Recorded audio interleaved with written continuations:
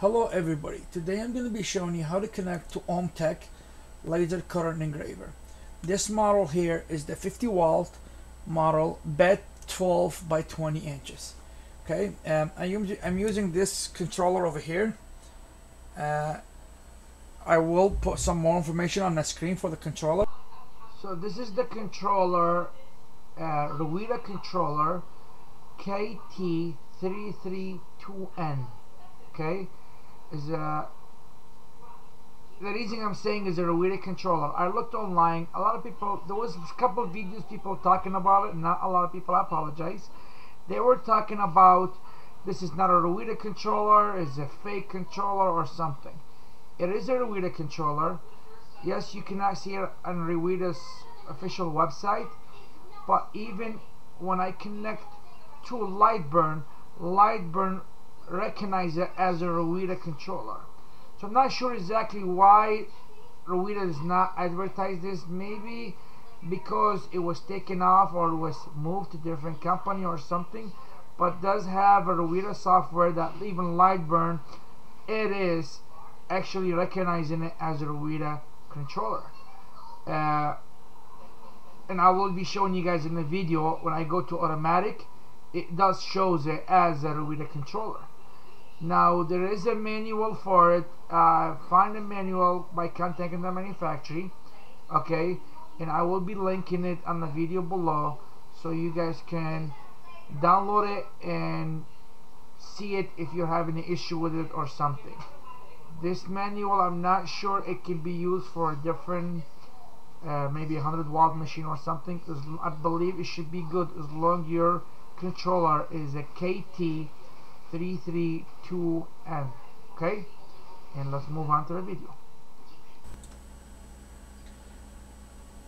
I have lightburn open. I'm gonna close lightburn, and first I'm gonna delete all the devices in here, and I'm gonna try to connect to lightburn as you're connecting from fresh start. Okay, so yes, no, so we're gonna click open lightburn.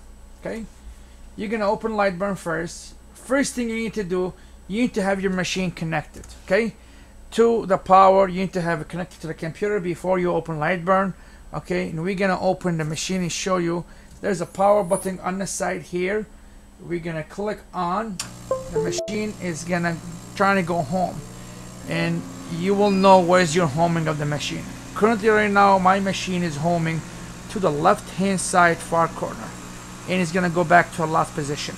Okay, so we open lightburn. We're gonna click here, find automatic, find my machine. Basically, this is finding your machine automatically. Okay, so we're gonna the wizard menu window is gonna come out. First, I apologize for my English. I'm gonna try my best to give you guys clear video and understand. If you don't understand anything, please leave a comment. I will try my best to help you. So click next. Okay, it's searching. It found already two devices, basically two method of connecting to this here. Okay, they're both the same. It's just one through serial number, one through hacked, but we're gonna choose COM5, and I will explain what's COM5 in a minute.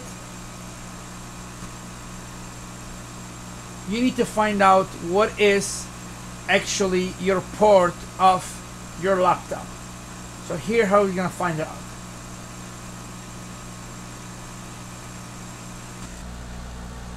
So for example, my computer have one USB port, 2 and 3.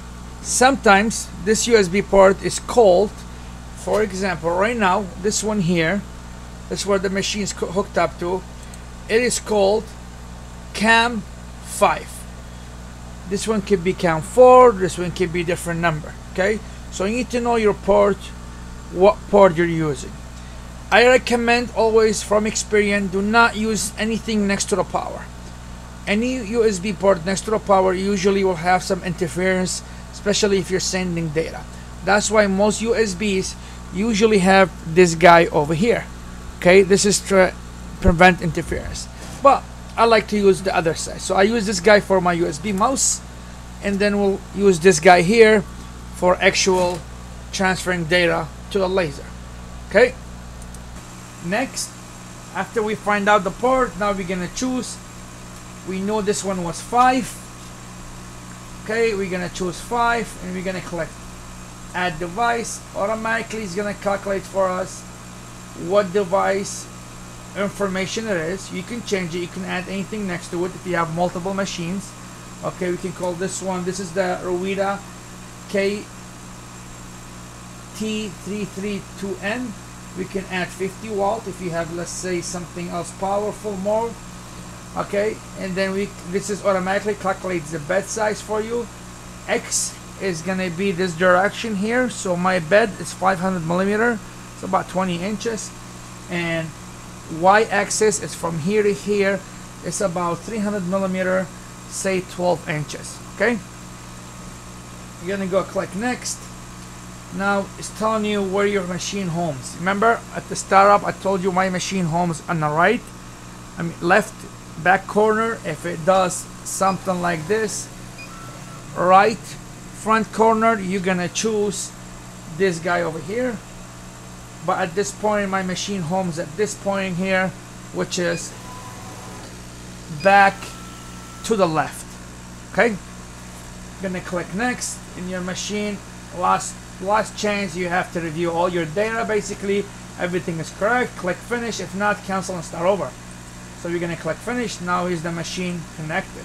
So you can make this as a default. Basically every time you open lightburn, this will be selected first if you have 2 different machines, or you can just leave it as it is and you can just choose, but we'll choose this as a default. Okay, and then we're gonna click OK. Now everything changed on that screen. You can see now your bed size is almost to 500 and 4 to 300 here. If I zoom out, basically you got 500 somewhere over here and 300 somewhere over here. Okay, that's our actual bed size. To double check to make sure you're connected, let's jog the machine a little bit out of position. All you gotta do, click home. Okay, click home. If your machine start homing, you are connected to the machine. Another way you can find out is basically on the left bottom, right bottom here, sorry. If you see here, this is the machine setup name. We are connected automatically. We can switch between automatically and 5. They are the same because I know my port is 5. Now here's another little trick if you want to really find out what's going on.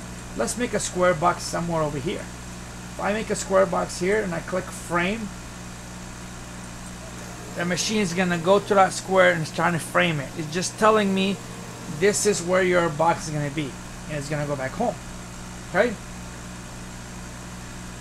this setup is if everything is working fine and you have no issue with your machine. Sometimes when I purchased this machine, there was nothing wrong with the machine. I did not have the right version of lightburn. I have to upgrade. So while I was upgrading the machine, the lightburn did not read the controller, so I had to go do it manually. Okay, I'm gonna show you guys how to do it manually. So remember, we did this one here. So let's think this one right now is a different model. We're gonna do it manually, set up for it. So what we're gonna do, we're gonna go to devices, okay, and you can click create manually, or when the screen pops out and you clicked on search or find my laser, sorry, nothing popped out. Remember we said we clicked on find my laser, click next. If nothing popped out here, don't freak out, it's okay. Nothing wrong with the machine.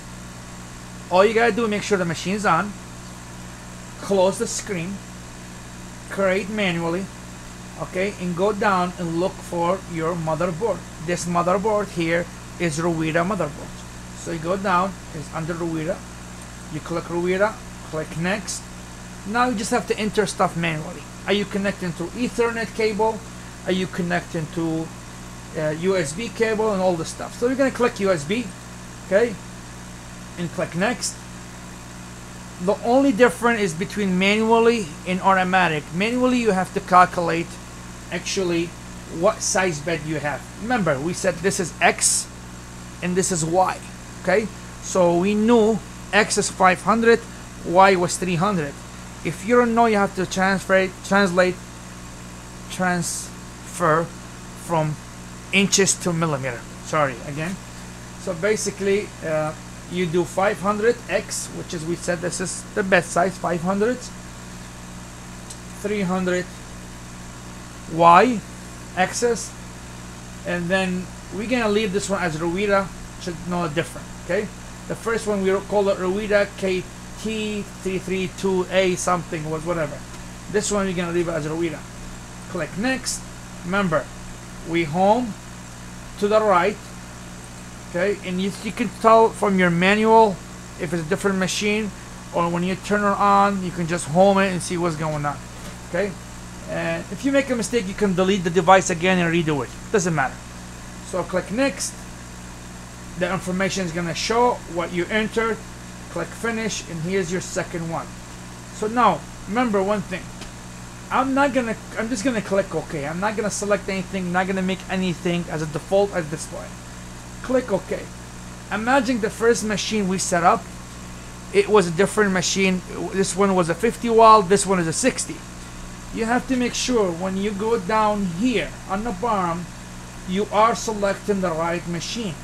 You could be sending information to your machine and click and play, home in it, and it's not working, and you're thinking you're not connected. You gotta make sure here you're connected. So right now we set this machine manually. Okay, you have to go down here and choose manually. Remember, we choose Rowita. Automatic, we choose this guy. So we named it this guy, sorry. So we're gonna go manually, see if manually is gonna work. We're gonna click here, it's gonna connect.